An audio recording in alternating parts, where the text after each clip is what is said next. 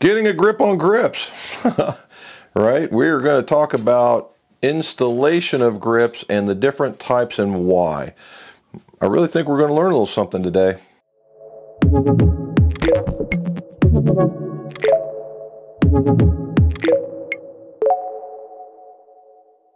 Welcome back to the McGolf Shop. Jim McCleary, and we are here in the McGolf Shop, and we're going to talk about putting on grips and the different styles of grips that are out there in order to put on.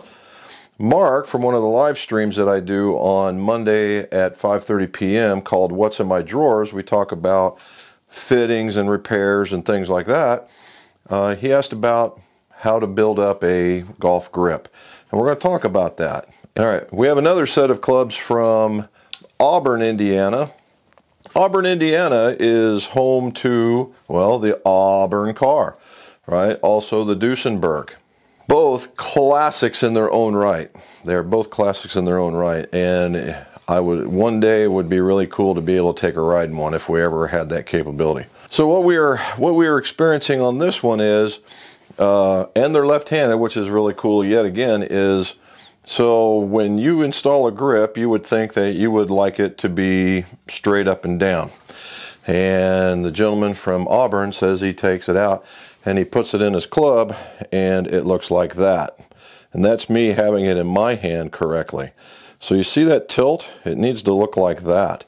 And I thought, well, maybe that was just one club. So I grabbed another one. And this one's even worse. And it needs to be like that. So we're going to talk about the install of grips, and we're going to talk about how some of these grips impact your game and what to look for, that kind of stuff. It's interesting. Mrs. McGolf is, even as we speak, if you hear any noise in the background, that's her taking them off. She does more gripping than I do, actually. Our golfer from Auburn has sent us some Cobra Lambkin REL grips. They're the third generation of the REL. And what they have is kind of a hexagonal type pattern. And when they get wet, they get actually stickier, right? They get stickier. But the thing that they have in them that you don't see too much more is a rib, right? And a rib. So one way to check out a rib is you look through the weep hole up in here, and you look down there and you will see a flat. All right, you will see a flat. Now I doubt I'll be able to get you in there or anything like that, but let's see. You see the weep hole in the back. You see that little flat right there? Maybe you can. Anyway, that flat goes all the way back, and that's the rib. Now the idea here is to align it such that the club is like that, not like that. And that's going to be our deal for the day. Now the other thing is, you know, it's a left-handed one, so a lot of guys that are right-handed have a hard time with left-handed clubs. Me being a left-handed guy, I've gotten used to doing right-handed clubs, but I still have the eye for the left-handed stuff. So that's that one. And then when I am building up, I have a set of, we're making a set of demo shafts for the fitting room, and we're going to build one up. We're going to build one up to show you how to do it, right?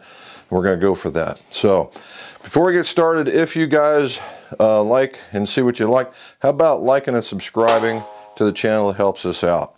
Also, we've got something new in the McGolf Shop, and it is the divot tool. All right, it's the divot tool, and it's from Pitch Fix, and it's one of the well, switchblade types, right? You get like that. And like that, and it comes with its own ball marker, McGolf ball marker, and it has a pencil sharpener on the end. That was the reason why I liked them so well. We have them in gray, black, green, and red. And if you send us an email to mcgolfshop@roadrunner.com, Mrs. McGolf will hook you right up with one of the divot tools. Alrighty, so we're going to take a minute here. We're going to get all these grips off, and then we're going to talk about the aligning. All right, we gave Mrs. McGolf enough time that she got the grips all off, and they had some tape on them that we don't like. And it's typically that water-soluble tape. And the reason why we don't like it is because you have to take, you know, a good re-gripping is you take off the old tape and put on some new. Well, when you have the water-soluble tape, it doesn't peel off like the normal stuff. Some kind of bond appears, and it makes it really, really hard to take off. Now, the only company I've ever come across that uses it regularly is TaylorMade. And what you have to do is you have to scrape it. And when you do that, you have to take a long-bladed knife and basically pull it towards you so that you don't you can have really good control of it, and you basically scrape it off until all of it's gone, right? And kind of a case in point, after 10 clubs, there you go. All right, and no, it's not noodles. That's all tape right there. I guess it's on a piece of paper to kind of give you an idea. All that is tape. That's the reason why we don't like it. It's not that it's bad, it's just that it takes a long time to get it right. And that's what we're dealing with here. So, all right, first things first, we're going to deal with the rib. All right, we know that the rib, we've done a couple of checks, we've looked, and the rib is right underneath the Cobra Lego. So that's number one. We're good with that.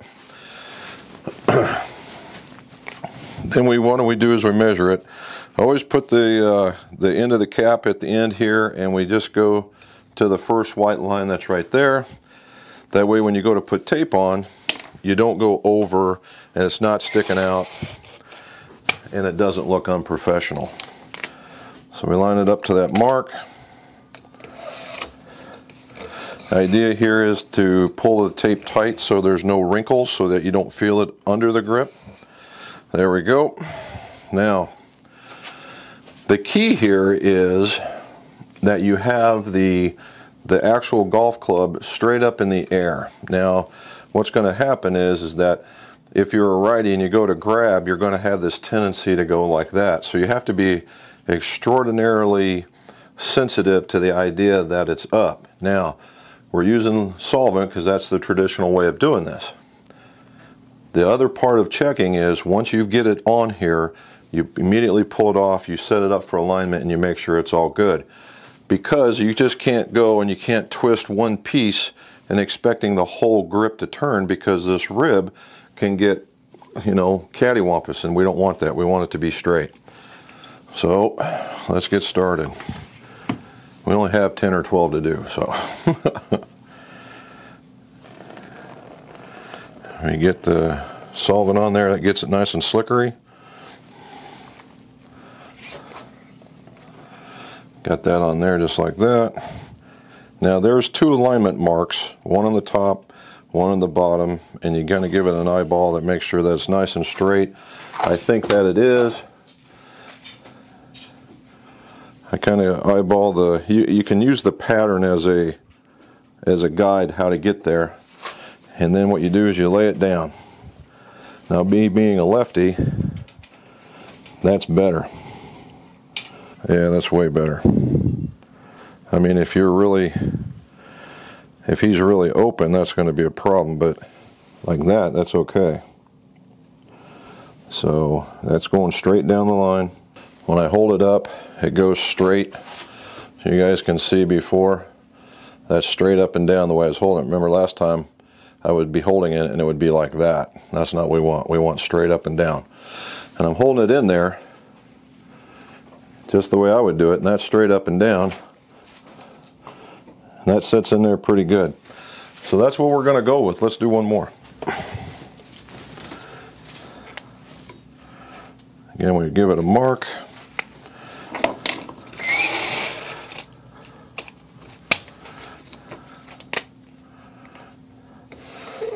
I do get questions on what do I do at the end on the butt end of the shaft.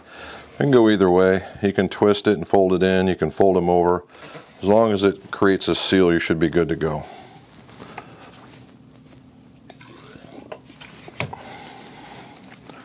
Everything's nice and slickery. Now, the face on this one's just a little bit shut, so I got to make sure when I put it on, it's a little bit to the open, so that when I go to check it, it's good to go. Everything's in line. I check it. Make sure that's in line. It's always right there. And then like that.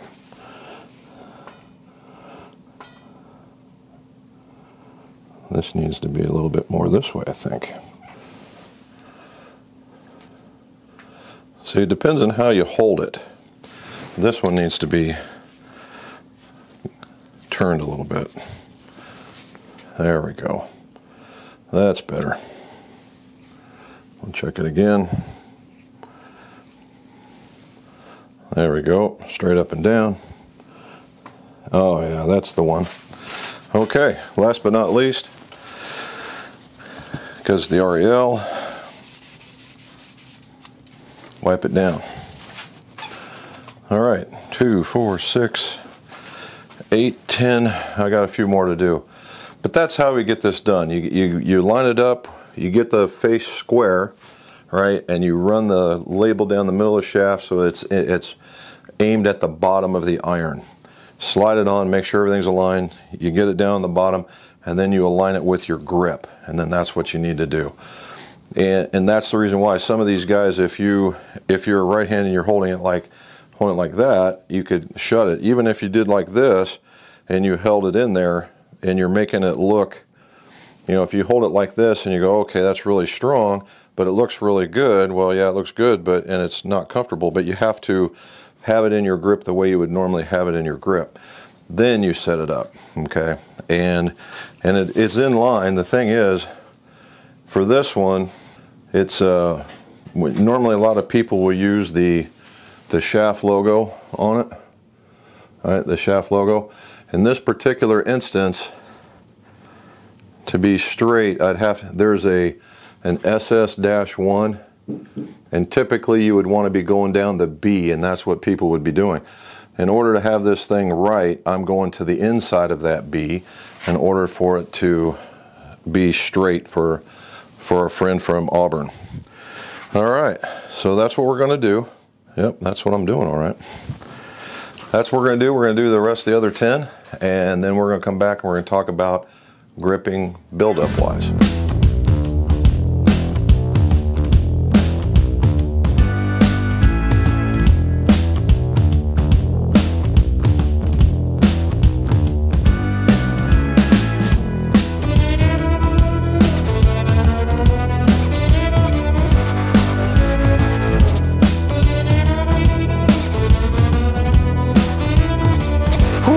Well, I've got all the, I think it was 12 or 13. I'm looking at them now. Oh, yeah, I just counted them. There's 16. All right, well, look at that. Paint Gallery says 16. And so we got 16 done. What we're going on to now is how we want to build up a grip, all right? So let's say you have a grip that looks like this, which is your standard issue grip, right? Standard taper, it's bigger here, it's lower here, but you want to make it look like that, which it has very little taper.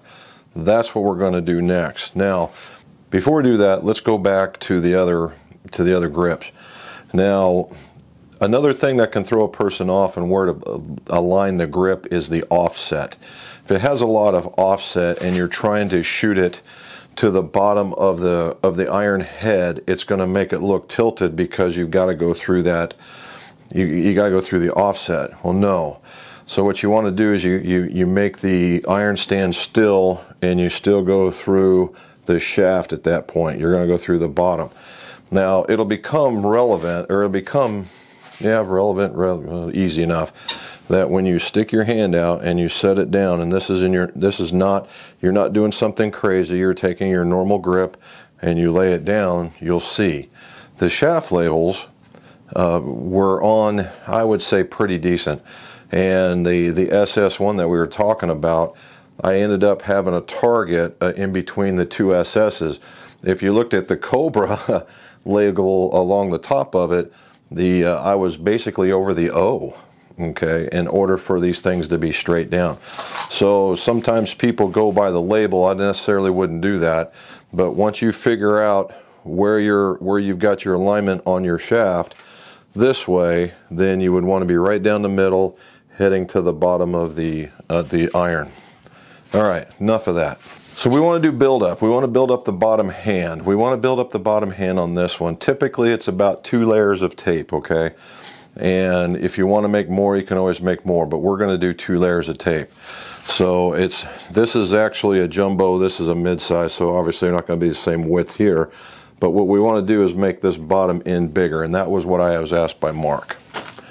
So the first thing that we're going to do is that we're going to, again, mark the length of the tape that we want, right? We don't want to go any longer than that number. Then, if you wanted to build up even more, you would take that same build-up tape, put it along the whole entire length. Now, what you really want to look at here is if you're going to put up more than one layer, right? More than one layer. That what'll happen is that you could create a seam or a rib of your own, because all those layers, because they tend to, you know, they don't come tip to tip, they lay on top of each other and they cause their own rib, and you could make one by accident, and some people don't like that.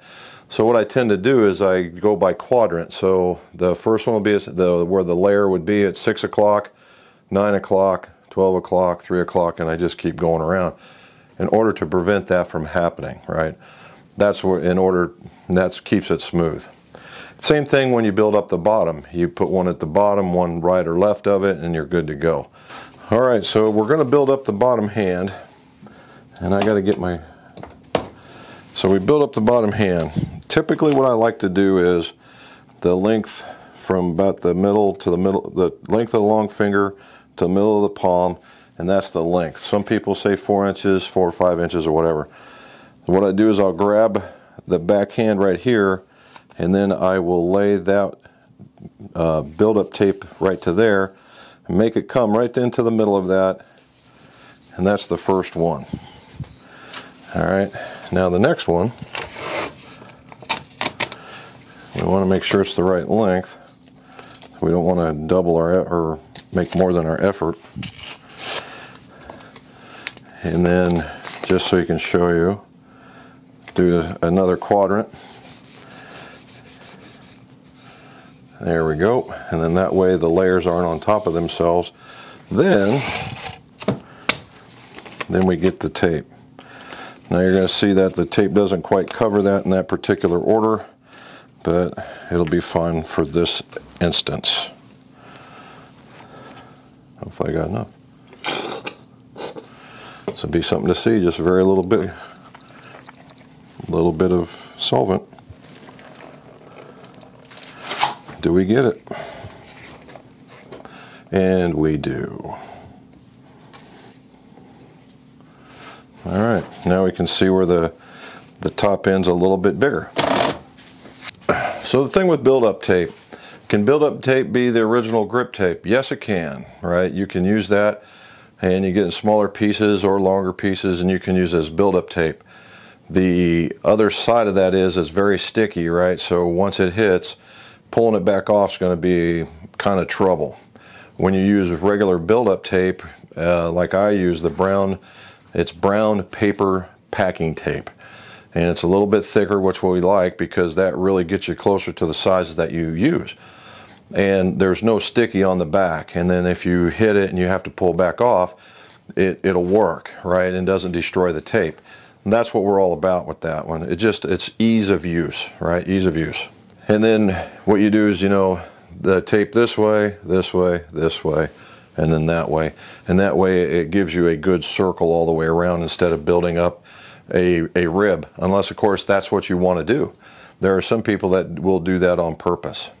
Okay, so that's what building up will do for you. So we talked about, you know, getting your alignment just right with irons and these grips and some ribs. And we talked about, you know, not necessarily using the logo on the shaft, but making sure that the face alignment was right and going down the middle of the stick. We also talked about building them up so they fit your hands, right? Because we're looking for just a little bit touching on the backhand, then when you grab here, just a little bit touching right there. And that's a good size, all right? That's a very, very good size. And grip is the one thing that connects you to the club. So be comfortable, be the one that you like, and that way you swing with a lot of confidence and you're playing better golf. So as always, guys, hopefully you liked everything. Don't forget to like and subscribe. And as always, let's see your scores go low.